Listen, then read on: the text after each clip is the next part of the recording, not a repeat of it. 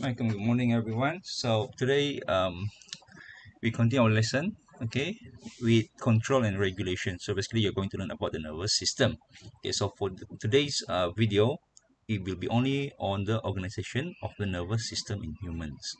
Okay, so this will be a very short video. Okay, so this diagram here shows you the human nervous system. Okay, and the human nervous system consists of the central nervous system, which is normally we call it CNS, and the peripheral nervous system, which is PNS. Okay, I'm sure most of you know already the existence of these two nervous systems, okay, which made up our um, complex nervous system, the CNS and the PNS. Now, the CNS consists of the brain and the spinal cord.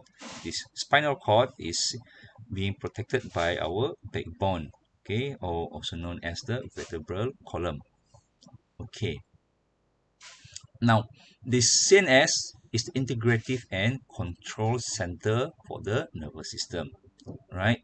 While the peripheral nervous system is the communication lines between the central nervous system and the rest of the body, or simply said, our peripheral nervous system connects our central nervous system to the rest of our body, right? And this peripheral nervous system consists of cranial nerves, which can be found in the brain, okay, and then spinal nerves, which are the extensions of nerves from the spinal cord.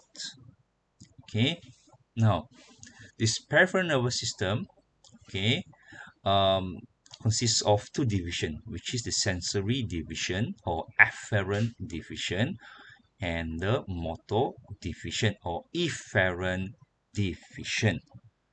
Okay, afferent means uh,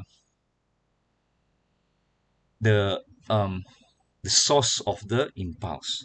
Efferent means where the impulse is being gives out to, where it reaches to. Okay, meaning to say the impulse exits the central nervous system, and while the afferent means where the impulse, okay, reaches the central nervous system. Okay, now you can see this diagram here. Okay, the blue ones represent the sensory division. Okay, now where does the impulse comes from? From our sensory, from our receptors. Okay, now so our receptors, such as they can be found in our skin or the lining of our stomach. Okay, these receptors will detect stimulus. After these receptors detect stimulus, these receptors will produce impulse, and this impulse will travel to our central nervous system via the peripheral nervous system. So the impulse travels to the central nervous system. So afferent. Okay. So the sensory division, okay, consists of somatic, which is cells of our body, and visceral sensory nerve fibers. Okay, the sensory division conducts impulses from the receptor to the central nervous system. Okay, and then this impulse, after it reaches the central nervous system, it will be processed. Okay, and a response in the form of impulse will travel to the targeted organ, okay, via the motor division or efferent division.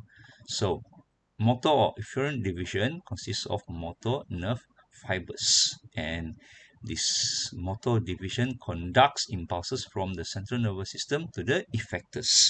Our effectors are muscles and glands. Okay, now this motor or efferent division, okay, further divide into somatic nervous system and autonomic nervous system. Okay, now somatic nervous system, okay, consists of somatic motor, meaning to say it consists of voluntary actions. While this autonomic nervous system, they're connected to the visceral motor, which gives out the involuntary control. Okay, somatic nervous system conducts impulses from the CNS to the skeletal muscles. Okay, while the autonomic nervous system conducts impulses from the central nervous system to the cardiac muscles, move muscles, and glands. Can you see how these two, how this somatic nervous system and autonomic nervous system divides the function of the motor division?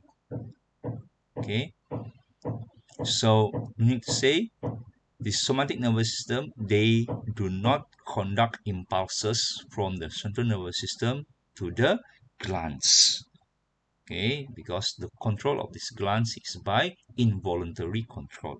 So to conduct impulses from the CNS to these glands is the job for the autonomic nervous system, right?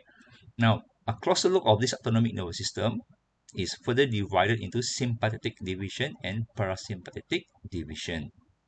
And like what I explained in the classroom, parasympathetic division slows down, okay, the reaction of something. Para, slowing down, okay, while sympathetic, it increases, okay. So sympathetic division, it mobilizes the body system during activity, okay, as well as for the fight or flight responses. While the parasympathetic division, it tries to conserve energy, or it gives out relaxing responses. Okay, and this parasympathetic division also promotes housekeeping functions during rest.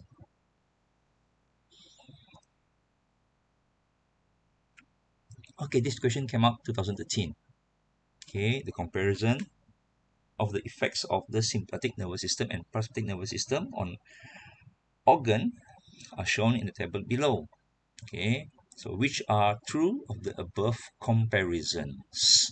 So like what I've mentioned earlier, parasympathetic, it slows down something. Okay, it relaxes our body.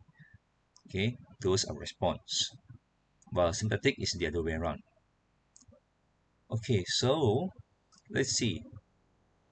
You try to answer this question first. Okay, 1 minute from now. So you may pause the video.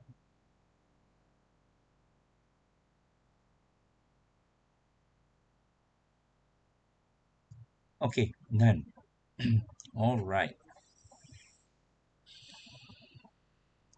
So, like what I've said earlier, parasympathetic, it slows down something, right? So increases, look at option number 2. Okay, for parasympathetic, increases the cardiac output. Increases is the other way around. So you may cross out this option. Okay. Now, what about the other options? Okay, constricts and dilates. Okay, now when our body is responding towards a situation, okay, especially the pupil of the eye, pupil of the eye will dilate if it sense, okay, our body sense for something that is urgent or emergency. Okay, such an example is the fight or flight response. So this will dilate the pupils of the eye. Okay, so meaning to say, in the sympathetic nervous system, it causes the pupils of the eyes to dilate. Okay, when the pupil of the eyes dilates, means more lights can enter the eye. Okay, so this is to prepare our body for an extreme or a fast response. While in parasympathetic nervous system, it will constrict the pupil of the eye. When it constrict, meaning to say it will limit the amount of lights to enter the eyes. So this is more on towards relaxing our body. Okay, so option 1 is correct. Okay, since option 1 and 3, okay, has the dilates, so let's look at option 3. Dilates the bronchioles in the lungs. Yes. Why? When the bronchioles in the lungs are being dilated, what happens? More air can enter the lungs to prepare our body for an emergency response. Okay, and parasympathetic nervous system constrict the bronchioles. So meaning to say, it tries to limit the volume of air to enter the lungs. This is a response to relaxing our body. So the answer is 1 and 3. Okay, so it will be A.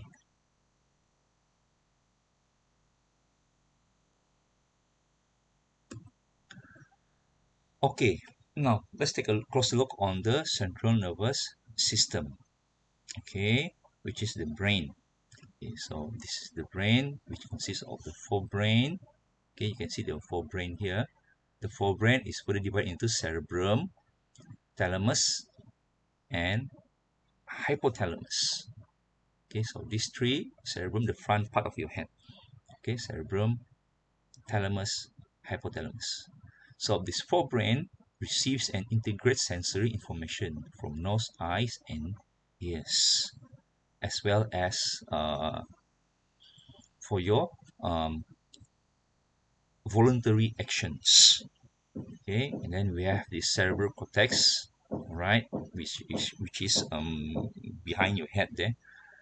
Okay, it interacts with the limbic system for your emotions and memory. Okay, and then we have the midbrain. Okay, this is the midbrain. Okay, that coordinates reflex responses to sight and sound. Okay, and finally we have the hindbrain, which consists of the pons, medulla oblongata, and cerebellum. Sorry. Okay, and this hindbrain control reflexes of respiration, blood circulation, and movement. Okay, a close look of the brain.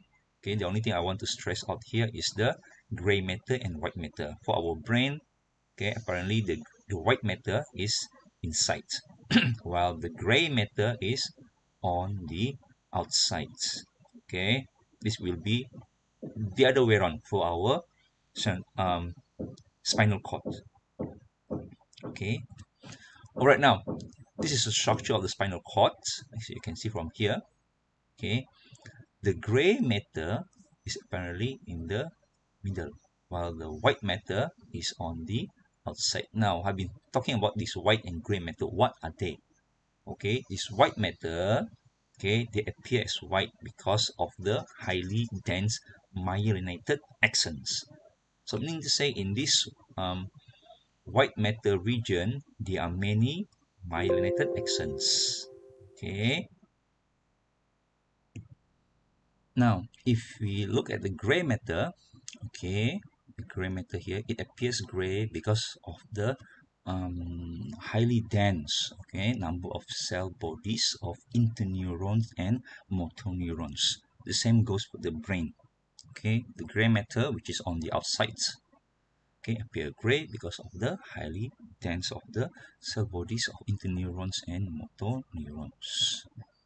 Okay. All right, so as you can see from this diagram here, okay, the spinal cord is protected by the backbone. Okay, this is the backbone. This is the spinal cord.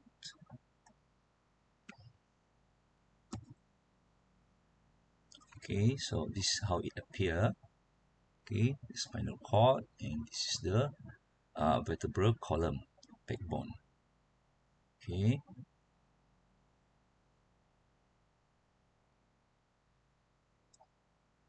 All right, now let's take a look at the main cells of the nervous system. Okay, so particularly the cells of the nervous system, they consist of neurons and neuroglia. Okay, neurons are nerve cells involved in transmission of impulse from one nerve cell to another nerve cell, while neuroglia, okay, they are non-excitable cells of the central nervous system and peripheral nervous system, and functions to support and protect the neurons. Okay, there's a video here. Take a look at this video. Okay, credit to the owner of this video. All right. Human anatomy. Neuron. The nervous system is an essential part of the human body that helps the transmission of signals across the various parts of the body, or it releases messages back and forth from the brain to the different parts of the body and also helps in the coordination of voluntary and involuntary actions of the body.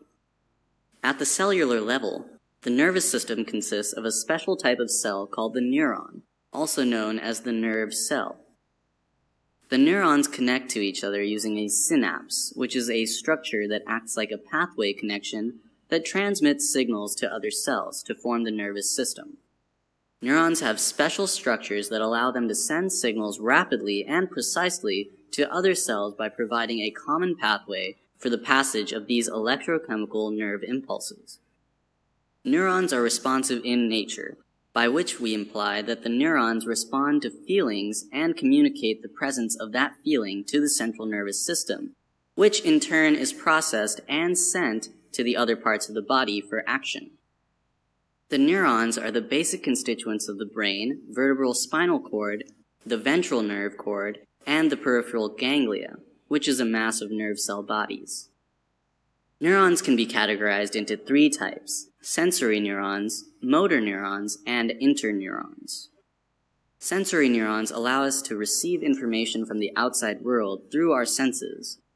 The sensory neurons evoke the sensation of touch, pain, vision, hearing, and taste. These are usually present in the sensory organs like the eyes, inner ear, and so on, which send the signals to the spinal cord and the brain. Interneurons communicate and connect with each other and represent the majority of neurons in our brain. They allow us to think, see, and perceive our surroundings. Motor neurons are neurons that receive impulses from the spinal cord or the brain and send them from the muscles, causing muscular contraction, and these also affect the gland secretions. A typical neuron has a soma in its center, which contains the nucleus of the cell, and hence this is where the protein synthesis occurs. The neural function is based on the synaptic signaling, the pathway that helps in the transmission of signals, process, which is partly electrical and partly chemical. The electrical aspect depends on the property of the neuron's membrane. Every neuron is surrounded by a plasma membrane, which is a bilayer of lipid molecules that are comprised of various protein structures. A lipid bilayer is a powerful electrical insulator, but in neurons, many protein structures embedded in the membrane are electrically active. Cell division cannot take place in neurons as they lack one of the two cylindrical cellular structures that aid in cell division. This is consistent with the simple cell division nature of the cell. Dendrites are the extensions of the cell with many branches, whose structures can be called as a dendritic tree. They protect from the cell body and are sometimes referred to as fibers. They are also called as afferent processes because they transmit impulses to the neuron cell body. There is only one axon that projects from each cell body, which is a finer cable-like projector. It is usually elongated and carries impulses away from the cell body, that is, away from the soma. It is called a efferent process. Many axons are surrounded by a segmented white fatty substance called myelin sheaths.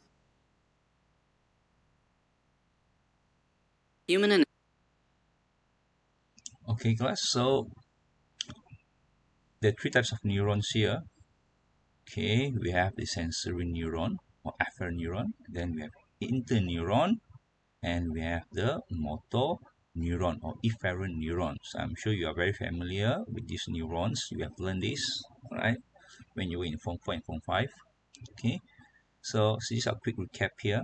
Sensory neuron has a body cell which is along the axon.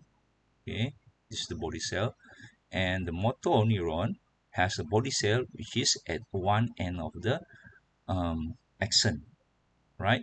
And interneuron, you can see this is how an interneuron look like. Okay, all right, so now let's take a look at this neuroglia. Okay, these neuroglia, they are found in both peripheral nervous system as well as in the CNS. Okay, now the ones or the neuroglia that are found in the central nervous system, they are the oligodendrocytes, astrocytes, microglia, and ependymal cells. Okay, so now of all these neural glia in the central nervous system, I just want to highlight on the oligodendrocytes. Okay, the others you can read on your own. Okay, these oligodendrocytes, okay, they myelinate the central nervous system axon as well as provide structural framework. You can see these oligodendrocytes, they are interconnected with each other. Okay, so they are axons here. Okay, because these oligodendrocytes, they myelinate the axon in the central nervous system. Okay, now neuroglia found in the peripheral nervous system are the satellite cells, okay, and the Schwann cells. Now you read on your own on the satellite cells. I'm not going to highlight on this. Okay, now the Schwann cells, okay, capital S here, okay. The Schwann cell surrounds the axons in the peripheral nervous system. Okay, when this Schwann cell surround the axon, what happens? This Schwann cell will cause the axon in the peripheral nervous system to be myelinated. Okay, and then the Schwann cells are responsible for myelination of the peripheral axons. Yes, like what I mentioned earlier, the Schwann cells will myelinate the axons. And the Schwann cells also participate in repair process after injury of any axons in the peripheral nervous system. Okay, this diagram here, you can see how these oligodendrocytes connect one axon with another axon, right? Then we have this astrocyte here, microglial cell here, okay, as well as the ependymal cells, okay, how they are connected with each other.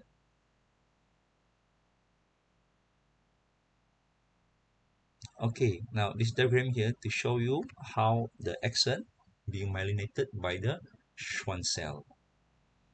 Okay, so this is the axon apparently. Okay, this is the exolema of axon. Exolema is the plasma membrane. It's a special name. Okay, given to the plasma membrane of the axon, exolema.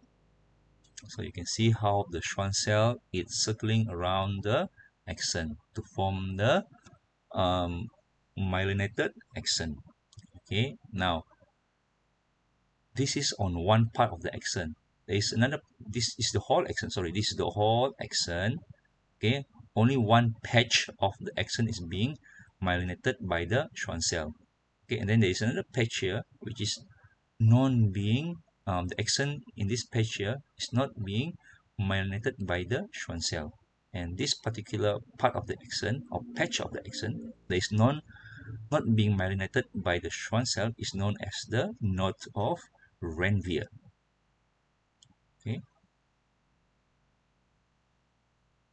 Okay, so one question came out in 2013 repeat paper. What is the function of the myelin sheath? What do you think so? Okay, so myelin sheath, it causes a patch on the axon, okay, to be sort of like not being able to conduct electricity. Okay, so the best answer here is it helps to speed up the conduction of impulses. Okay, this part, speeding up the conduction of impulses, I will explain in the salutary conduction later on.